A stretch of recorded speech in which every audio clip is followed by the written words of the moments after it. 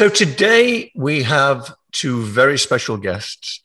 I get asked a lot about my affinity for watches and what makes me choose certain brands. And today we have with us an absolute watch expert. His name is Marc André, and he runs the YouTube channel Watches TV. He's really a watch journalist and knows more about watches than probably anybody. And as well, we have Mr. Jacob Arabo from Jacob & Co. So we're going to talk about Jacob watches, watches in general. And yeah, let's have some fun. Hi, guys. Yes, how's things? Everything is great. How's New York City? Amazing. Cold. I'm sure. And it's probably chilly in Switzerland as well. Marc André in Geneva. How are you? Yes, hello from Geneva. Well, it's indeed wintertime, but over the last few days, it's been kind of a bit better, okay? Because it's been horrible raining and snowing all the time over the last 2-3 weeks. So it feels a little bit of a spring feeling right now. Well, both of you, welcome to the channel.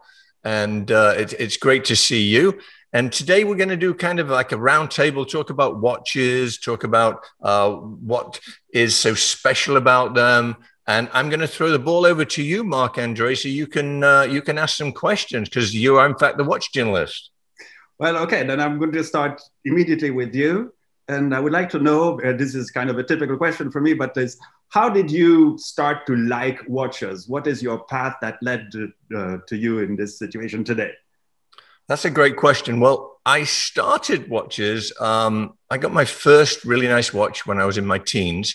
And what I did was I followed something that my father told me, that if I ever achieve anything in life, buy myself something along the same lines and start collecting them.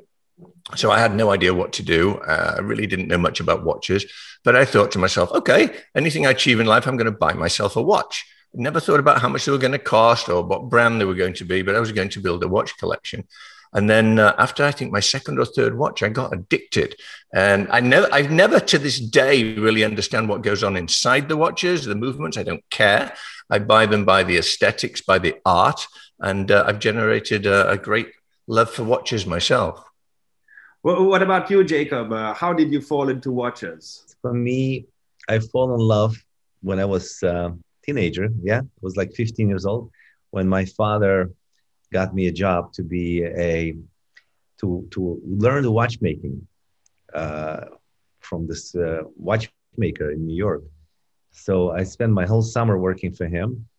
And when I took the watch apart for the first time, I really realized how difficult it is to be a watchmaker, how much you have to remember where every part is going. It's so many of them. I mean, some of these watches have 800-900 parts, right? Components. So that's when I decided, I not decided, but that was my dream back then. And one day I will make my own watches. So I didn't actually know, Jacob, that you could build the watch movements yourself. I didn't know that you were actually able to do that. You know, like if you get a kit where you build something, you get an instruction manual. With watches, you don't have that, right? You just see all these pieces and then you kind of have to put them together. I'm not the watchmaker anymore. You know, I did much simpler watches when I was a kid. But yes, if you don't remember, there is a whole technical drawings, a whole book that goes with the watch, where the watchmaker opens when he doesn't remember where some part is going or what was the function is. Most of the time, the watchmaker remembers everything. If he's the one who built the watch or assembled the watch, he knows every part of the watch. That's intriguing. It really is. And Marc André, what got you into watches? Well, there are a few, there are different dimensions why I like watches. One is kind of a philosophical one, because I think it's just such a fantastic demonstration of our human ingenuity. You know, to think that 500 years ago, without any machines or whatsoever, some guys, some people, they managed to transform something as intangible as time into a mechanical object. And I find that absolutely fascinating. And from 500 years till today, I mean, we've naturally improved many of the manufacturing processes and things like that. But it's still the same principle, basically, you know. And I find that indeed it's like a nice sign or a nice demonstration of where we come from. And that's why I think mechanical watchmaking is indeed still relevant, because it's a link between our past and where we're heading to, especially in a more digital world that we live in today. That's a very good point that you bring up, because one of the things that gets talked about a lot, at least I believe it does, because we're in the digital world, why do people still want watches? Well, when I look at a watch, I know it's a timepiece, but I don't really look at it to tell the time. I look at it as a piece of art, and the craftsmanship and the brilliance and the work that goes into making a watch. I've been fortunate enough to go to a few factories, different manufacturers, of course, one of which is Jacob.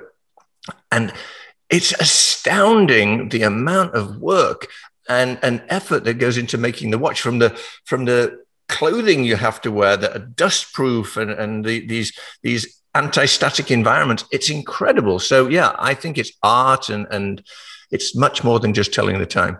Yeah, there's also a nice analogy with other things in our daily life, is that in a watch, you can have, okay, maybe 500 components, or a simple one with much less components, 100 or whatsoever. And you just need one component that won't be well manufactured or so, and the watch won't work. So it just shows that it's a full package that needs to work. And it's like in our society, basically, you know, if we want things to work, we need to all work together. So one of the questions that I get asked a lot, and I'm going to actually throw this one to Jacob. Jacob, why are watches so expensive? Good question. Very good question.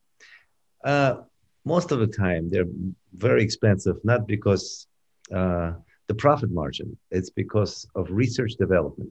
It all depends how much time you spend to develop the watch. It's the time, it sometimes could take 1 year, 2 years, 3.5 years to be by the time you complete one whole movement, the first one. So that's a huge investment. And then to develop it and to manufacture every component and to make sure it works, that's where the main cost is. And then, of course, the cost is divided by how many watches you're going to make of its kind. So that's how you calculate the cost, and that's how expensive it gets, because of how many people and how many hours and days and months and years that's spent. That would be costly, and it's more that explains more than one person involved. Well, that also explains why limited edition pieces cost more money, because you're making fewer of them, but the components you have to make go through the same procedure. Exactly. And I'm sure Marc, André, you know a lot about this. This question also has to go to you. You would answer it maybe even better than me. But please tell us, what do you know about this? Well, I was just the other day with a really nice independent watchmaker, and we're talking about indeed also the prices of watches, because sometimes for some people it can be, you know, almost a bit shocking, those prices. But that's why on my side, for instance, I mean, we rarely talk about prices, because it's this is not why we like watchmaking. It's not because it's worth something that X amount of dollars or whatsoever that you should like a watch. You like it because it has like it portrays, I mean, it gives you emotions, basically. And I always say this, is that you're not going to like a painting because it's worth 5, 10, or 12 millions. It's because there's something happening. And with a watch, it would be exactly the same, I believe. And today, I mean, the kind of the status symbol of a watch is obviously very important. It helps sell it. But when people understand indeed how many hours are behind each of these timepieces, then you kind of realize that it's indeed something completely different. And it's nice also to think about a watch in terms of not its cost, but how many hours have been spent developing it, manufacturing it, and so forth. And so then when you relate a watch to, okay, well, this watch, it takes, I don't know, 400 hours to do, 500, 800 hours, then you start to understand what it means. But regarding the prices, obviously, when you do limited edition, because we're talking, I mean, we love these kind of independent watchmaking type of watches where the creativity is absolutely fabulous. But the investment made by companies behind that is just absolutely tremendous. And sometimes it's only to do 5, 10, 20 watches. That's all. So it's obviously that equates to some serious money at the end.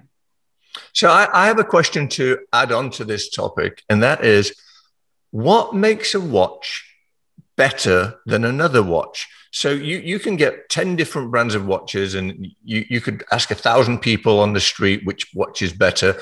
They always gravitate towards the best known names, or the ones that have had the best branding. But my question to you and to Jacob, in fact, I'd like to ask Jacob what his thoughts on this first. What makes one watch better than another watch? Well, some watches are better than another because they're just fashion. You know, they're trendy and they're more fashionable than the others. Other watches, they're more better because they're more mechanical driven and more complicated. And that people that understand, they go after that more than they would go for a fashion watch. So, for example, I'm wearing one right now. This is, I don't know, it's not a fashion, but very difficult to manufacture. You know, this is a Bugatti Chiron. You know, beautiful. This here, the whole idea was here to make it work, you know, to have this engine work inside the watch. So that to me was a challenge to do, for example, you know, a huge challenge. And it was a question, will it work or not? So we still invest the money and the time and spend a lot of time to make it, you know, to try to make it work. And we did. So to answer your question, it's like I said, it's some watches are just trendy than others. But the ones I would look at is the ones that's much more difficult to manufacture and very complicated, the complications. Well, you make some of the most complicated watches in the world. I don't know anybody that has anything close to the Astronomia. I personally love that watch. When I look at them, when I wear those watches, I see art, I see ingenuity, I see brilliance, creativity, and they're astounding. I've actually put them on and worn them. I've been out for dinner, and the watch has been upside down, and I didn't even know it was upside down on my wrist, because it's still a piece of art in any direction, you know. And I know you've actually commented on me wearing them upside down on occasion, but it doesn't matter. It's this beauty on your wrist that also is functional. And you know, when you create something like that, it's very, very special. A lot of people say, "How can you wear that? Aren't you scared to knock it or bang it? Will it break?" And it's incredibly robust. So, you know, do you get that type of comment as well? Do you get questions like that? Me? Yes. Yes, of course, because it looks fragile, but it's not, because it's really all sapphire crystal. It's very strong.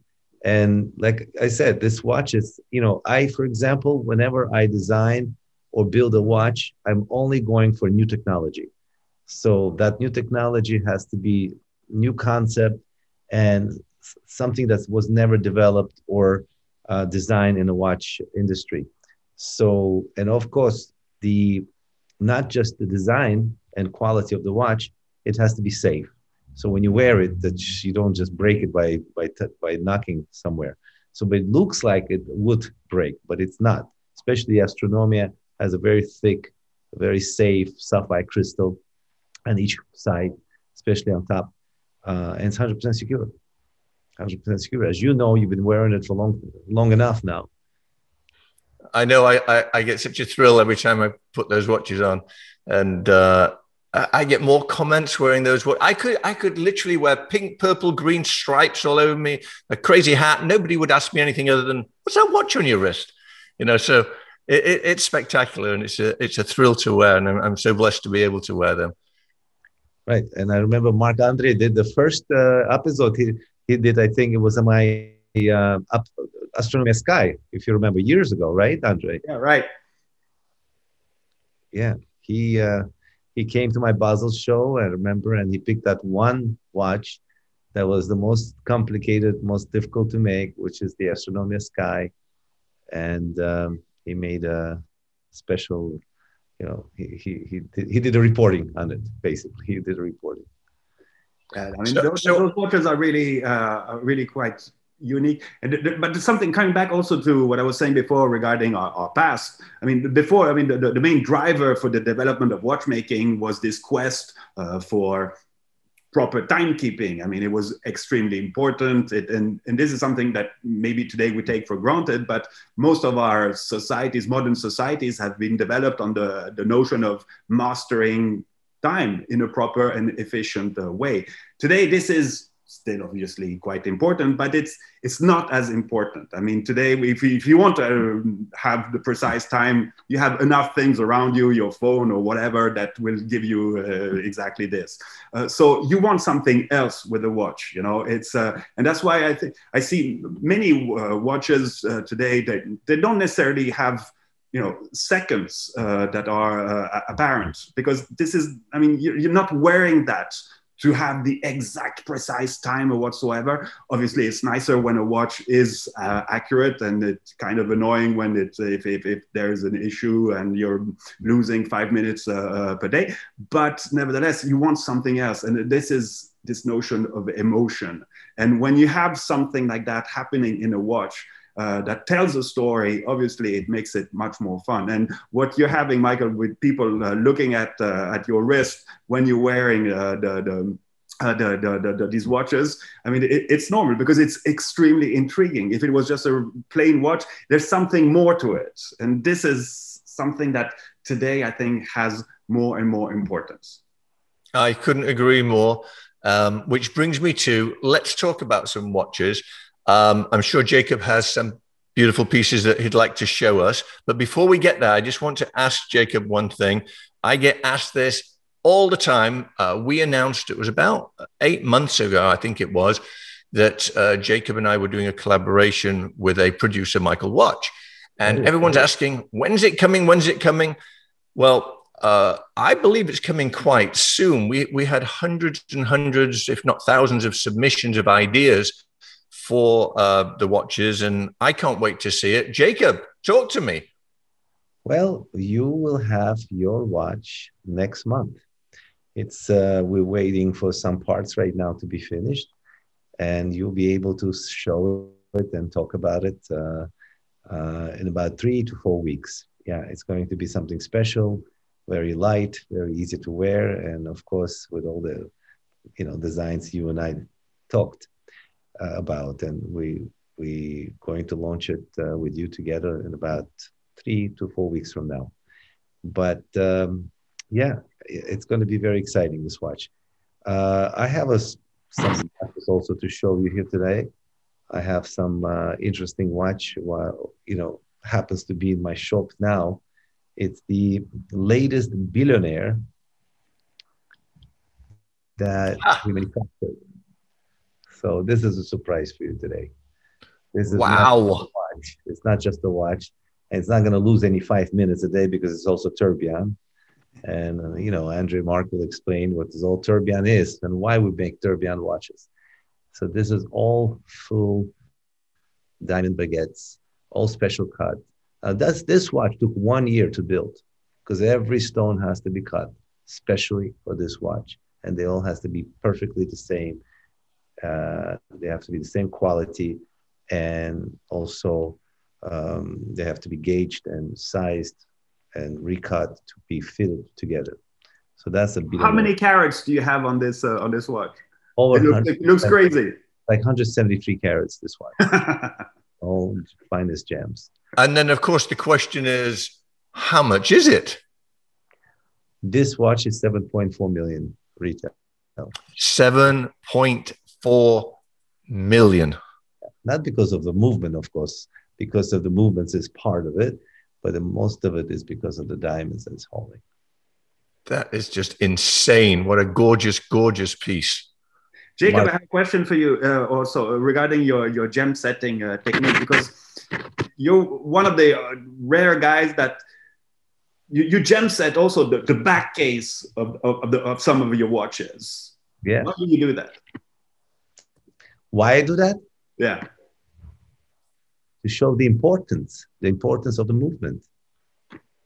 It just to me, it's just as important because I like to see it this way, and it just makes it to me more important, and to show the importance of the movement. And if I could do it, why not?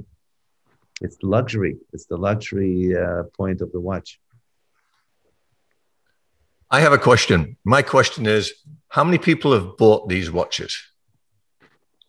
Which ones? The billionaire. The billionaire is it's very difficult to manufacture, and there's only few produced, very few. And I believe this is number 4. If you take each one of them that was made, each one is different. Each one of them is made different. So this is number 4 in the collection. Fabulous. What other watches have you got there to show us? We have one of my favorite watches here.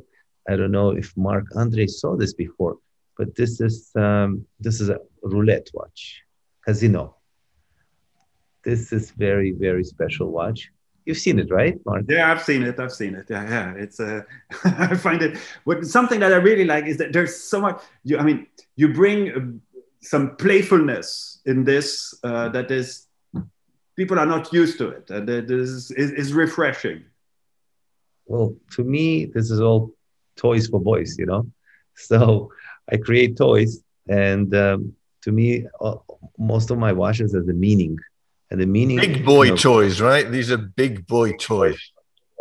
So everyone has a meaning, like the Chiron Bugatti has a meaning because of Bugatti car, Chiron engine, and 16-cylinder. The casino with a roulette table, and not just the roulette table, that actually tells you exact numbers with ball rolling, and also has the astronomia movement on top of it. So, for me, everything has to be with a meaning. Otherwise, I'm not interested to make watches just to tell what time it is. Or, for example, take this oil pump, and the oil pump has 2 derricks, and it's pumping oil into the barrel, I guess, with a tourbillon watch in it. You've seen this one before, right, Michael? I have indeed. It's a crazy watch. Thank you. Thank you very much. My other favorite watch here is SF24. I don't know if Marc, André saw this watch, SF24. Yeah, I've seen this one, yeah. Right, SF24 has 24 time zones. Very easy to use because most of the multi-time zone watches are very difficult to use. This is easy to see the time, easy to use, easy to change the time, and the CTs is easy to read. But regarding this watch, I think it's something that I think is interesting with this one is that coming back to this notion of emotion, is that indeed when I saw this watch, I obviously kind of flipped back myself to the past when I was a kid, and I remember going to the airports and seeing those flat boards going like crazy, and we all like that. And when I talk about this with some friends, we all have this same kind of souvenir and this appreciation of this flatboard. And to see this in a watch, obviously, you create this little link, and that's the cool part. Yes, and that watch is a tourbillon, is it not? I got the idea from is when I used to go with my parents, or we used to go to the train station, and we saw those, flips to change the time and the cities, and that's where I got the ideas from. And that watch is also a tourbillon, is it not? Yes, this happens to be tourbillon. Yeah, this black titanium watch is tourbillon, but this also comes without a tourbillon. And I know everybody's going to want to ask. One of the questions is, how much is the Bugatti watch you're wearing in the gold version on your wrist, and how much is the SF24? The Bugatti watch is 360,000 retail. It, like I said, it has the 16-cylinder engine, as you can see, and it has a tourbillon in the front. 360,000, and the SF24 is 175,000, which is reasonable. And if it's a non-tourbillon, how much is it? With a tourbillon, 100. Without a tourbillon, I believe it's 69,000 without tourbillon, and in titanium. And that, once again, tremendous amounts of R&D go into that, so that's where these prices come from. It's really, I remember when we developed the SF-24, really took us 2.5 years. It took a long time because it's two different functions in here, all has to work together. This is a separate module, the cities and the time zones. So it has to work together with the main movement. So that was big complicated, very, very complicated to develop. But once we developed, production was a little bit less complicated. But the first one was difficult to make. I also But at the have same something time, you special. say, 2.5 years, which may sound a lot, but at the same time, it's not that long. I mean, and with the Bugatti, it took you. I mean, you were really fast, and because I mean, I've been following watchmaking for a very long time, and I know that just to develop sometimes a movement can take 4, 5, 6 years, and so forth. And you're Yeah. extremely fast. How do you achieve this? I have a very good team in Switzerland working, and all my engineers, developers, they're very excited working on these projects that I design. And I guess when they're excited, they work harder and they put more time into it. And there's passion here, there's love, and they just come up with better answers and faster answers. Yeah, the Chiron took us only like 1.5 years to design, to develop. And we were lucky to do this so quickly because it really could have taken another year and a half. So you never know. You never know. It depends on a watchmaker. It depends on engineer. It all depends on your team. If So not, you're extremely creative, but sometimes did you have like ideas that you couldn't transpose in reality? Can you talk? I was just going to ask the same question. I was going to say, how many times have you designed something and it went to research and it just didn't work? You know something? I have to tell you, nothing happened like this. Anything I presented was made and delivered. I have much more ideas that it's difficult for me to make everything that I have in my mind. I think I have more ideas than I can afford, but I just do the best I can. I don't. Sometimes one of my employees said to me, Jacob, you don't think you have too many projects going? I said, no, not enough. So I love to be busy. I like stress, and I like to push the envelope. And we have great team of people working, and they love what they're doing, and we deliver as we can. We deliver as as we can. Well, And, your products speak for themselves, and as a watch collector, I have to tell you, I've tried every watch on that exists. Well, that's not true. I've tried a lot of watches on from every manufacturer. There's some great watches out there. There's some great brands out there, but I still gravitate back to you. There's nothing like a Jacob & Co. watch. It tells you something when you wear it. It tells you that you're creative as a person. I'm not talking about you. I'm talking about the wearer.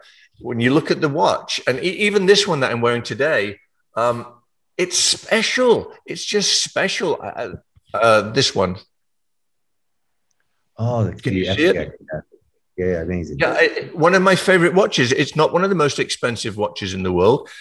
It's not an inexpensive watch, but it's special. It feels good, and I enjoy them. And I look at these watches and I say to myself, yeah, this is fun. There's no need to have a watch like this, but if you're creative and you're able to get one, why not? Yes. I think the word fun is extremely important. And this is what personally why I love so much the watchmaking and the watchmakers and all the people involved, because I mean, a watch is only the final result of many processes before. Okay. And personally, I like to show what happened to get to that final piece. But something that I absolutely love with this industry is to see how many passionate people you have in it.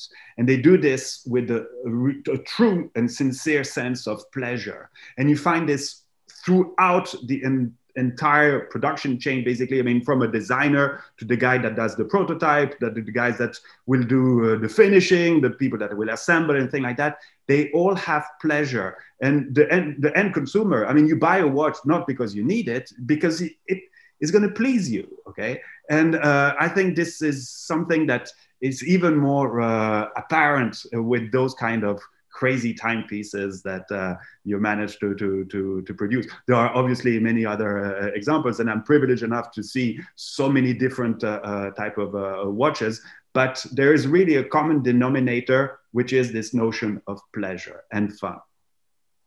I have a question for you, Marc-André. Living in Geneva, probably the epicenter of watches in stores in the world, as well as manufacturer, being a watch enthusiast, do you find yourself walking down the streets, going in all the different watch stores every day or often? I prefer to go in the manufacturers. I prefer to go in behind the scene. I prefer to go in the workshops. I prefer to see some of the guys that are actually working on things. So this is, yeah, that's where you indeed, coming back to this notion of pleasure, people being, again, passion. Some guys, they will do the same exact movement. They've been doing it for the last 20 years and so forth, but they're still as passionate and motivated in doing their very best. And that's something that is extremely, I think, satisfying, and it's just beautiful values. And that's another thing that, when I buy a watch, I look at it as I'm also supporting the art. I'm supporting the watchmakers. I'm supporting the designers, everybody that goes into putting a watch together.